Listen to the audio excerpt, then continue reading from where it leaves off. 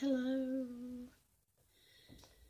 I'm feeling better and out of the spare room, and they may be related or may not be. I don't know whether I had coronavirus or not.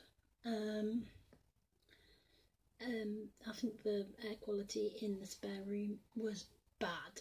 I think it was bad because there is like too much dust and dirt from various and sort of irritating things in there from various sources, dust mostly, but we've had mice in there, and there's building materials, some kind of building materials in there. It's just, we don't use it that much.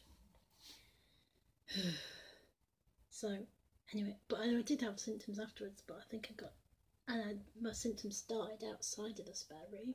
So sudden breathlessness.